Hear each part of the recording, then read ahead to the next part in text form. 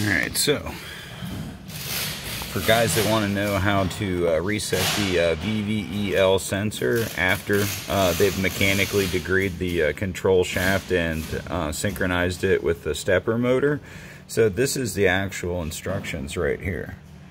So I'm going to go ahead and walk over to a car and explain it, but you know, just so you know, that's kind of the deal there, you know. So you know, whenever you're first setting this thing up and installing the sensor on the stepper motor, there's two indicated lines on each side of the sensor, and then there's casting grooves. I'm going to go ahead and put that in the middle, dead center, okay? And the reason for that is that you want to have the best ability to get your sensor dialed in with the most amount of throw that you possibly can have as far as range. So now I'm going to walk over to, and of course you can look at this, and you can also see the pins if you had to measure it in some kind of bizarre way, like with just a multimeter. And of course this is without the consult. Okay, so I don't know with the consult. I use ECU Tech. So now we're going to walk over to a car, and I'm going to explain a couple of things. Alright, so we're over here at a 370Z. This one happens to also be twin turbo. Okay, so with the, now mind you that you put those sensors in the middle, okay?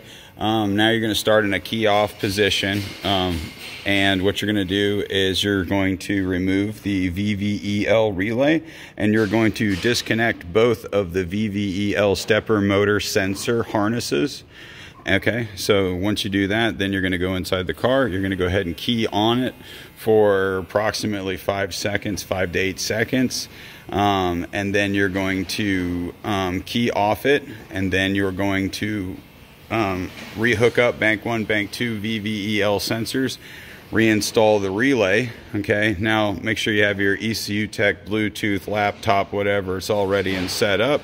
Hook that up, and then you're going to go ahead and key on the car, and in which that point you can look at the VVEL sensor range, and you can begin to clock them back and forth, just like the illustration, until you can get it within range. Now when I say like you need to get it like, you know, 0.50, I get all of mine at literally 0.50. So now if you can't, through clocking it, if you can't get it within range, that means that mechanically the stepper motor is not synchronized. So you need to go back into that, valve covers off, and then readjust and measure that. But that's pretty much the procedure. It works on every single car that I do. And then, like I said, I've had these dynoed up to, I think right now my highest is 970 horsepower on a G37 VHR.